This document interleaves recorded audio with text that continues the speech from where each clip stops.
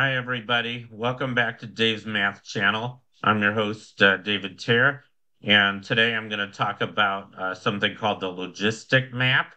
And this is an important topic in math. It's very closely related to chaos theory and also fractals. And as you'll see, there's a very close relationship between the Logistic Map and the Mandelbrot set, which I talked about in a previous video. So here's the logistic map. I wrote down the equation at the bottom of this slide. Xn plus 1 is Rxn times 1 minus Xn. That might look like a lot, but it's really not that complicated. R turns out to be a real number between 0 and 4. And X, this is the Xn is just a sequence of real numbers. You could start with X0 any value you want, strictly between 0 and 1. It's usually good to start with 0.5 and a half. So let's see what happens to this map. So here's some examples. And this is what happens for different values of R. So if you look at the top left graph, I think they do 3 values of R here. That might be a little hard to see, but the red line, I believe, is R equals 0.25. The green is R equals 0.5, and the blue is R equals 0.75. So you see it has different behavior, slightly different behavior for different values of R. And we're starting these all at R equals 0.6, I believe. So this is like an exponential decay. If you're just looking at the top left graph, it eventually goes to 0.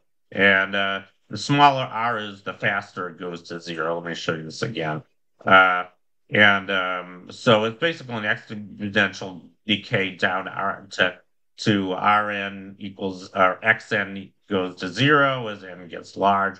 But then something different happens if you let R get bigger. If you look at the second top graph, you'll notice something interesting happens when R is 1.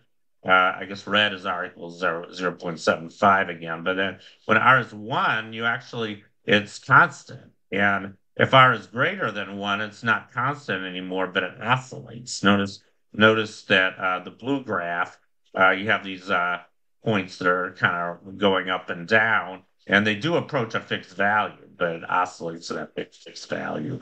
And then if you keep increasing R, you get different kind of behavior. It's still, notice in the top right, it's still approaching a fixed value, not 0 necessarily, but a fixed positive value R. In the third graph, the middle left, notice that it's oscillating. This is, I think, R equals 1 point. I forget what value of R, I can't really read that. But when R is greater than 3, that's what it does. I think around 3.2, it goes into period 2. And then you increase R a little bit more, like 3.5. It goes into period 4. This is what's known as bifurcation. So the period doubles. And then you get into the chaotic region. If you look at this graph on the bottom, this is when R is, I think, something like 3.9 or 3.99. When R gets close to 4, it no longer even is periodic. It's what we call chaotic. It becomes almost impossible to predict what's going to happen to this sequence. That's what we call chaos, when we get basically random behavior resulting from order, and it's kind of like the Mandelbrot set, as I was talking about in a previous video. So, and actually, this is okay. I have to go back again. This is what's known as a bifurcation diagram. So I was just telling you how when you change the value of R, it changes the behavior of what's going on. So I said when R was less than 3, you get a single fixed point, and you can see this in this little branch on the left. It approaches a single value of Xn as n gets large.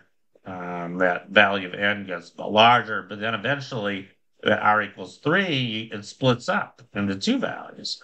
So now it's oscillating. It's oscillating between the top value and the bottom value when R is between 3 and about 3.4, I think, 3.45. And then you increase R a little bit more, and now you're going to get 4 values. That's another bifurcation. You increase a little bit more, you'll get 8, 16, 32, so on, until you get to about R equals 3.57.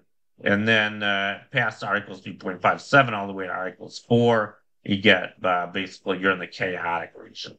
Chaos. But there's even islands of stability within this chaos. If you look at these kind of white windows in the chaotic region. You actually have a window where you have period three, and then you have and then you're going to get a bifurcation from 3 to 6 to 12, so on. There's a region where you start with 5, 10, 20. So you can get other bifurcations, but most of this region is just chaotic. You can't predict what's going to happen there. So how can we make a little bit of sense or order out of this chaos? Well, there was a very important mathematician in the 1970s named Mitchell Feigenbaum. He did exactly that. So what he did was he looked at these bifurcation points, which are in the left column. These are the values of mu1 equals 3. And, I explained earlier that, I'm going to go back again. With when R is 3, that's when you get the first bifurcation. So the first bifurcation occurs when I guess he calls it mu1 here. It's just the value of R where you get the first bifurcation. The first bifurcation is 3. That's when you get period 2. Second bifurcation is 3.449, so on. That's an exact value you can calculate. I think it's just a quadratic number. It's pretty easy to calculate. That's when you get period 4, and then you get another number a little bit bigger when you get period 8, period 16, and so on. These are all the bifurcations. But notice that if you look at the numbers in the left column, they do approach a constant. They approach a fixed value, which is about 3.57 or 3.5699. And another thing that Feigenbaum did, he actually, if you take the limit, so here's what you have to do.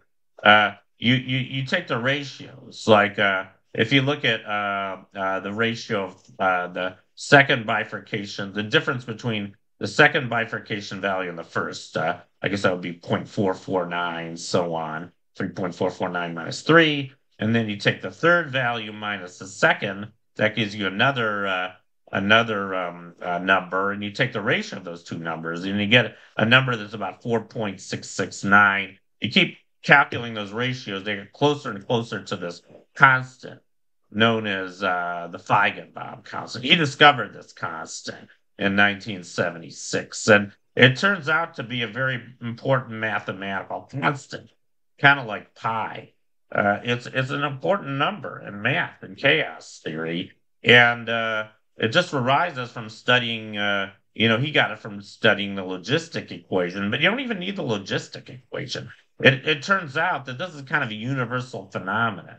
It doesn't just happen for the logistic equation, which is shown on the bottom of this picture. That's the bifurcation diagram you get for the logistic equation. But notice you get exactly the same points for the Mandelbrot set. As a matter of fact, you can think of the Mandelbrot set as kind of like a two-dimensional analog of the logistic equation, where the numbers have become complex instead of real. So, and it's not just the Mandelbrot set either. I mean, there's multiple, I think even infinitely many examples of chaotic equations that give rise to the same constant, the the Feigenbaum constant, 4.6692 approximately. So that is a universal constant. It's a very important number in chaos theory. And I think that's where I'll stop. So thank you for watching. I hope you enjoyed this video, and I'll see you next time. Bye.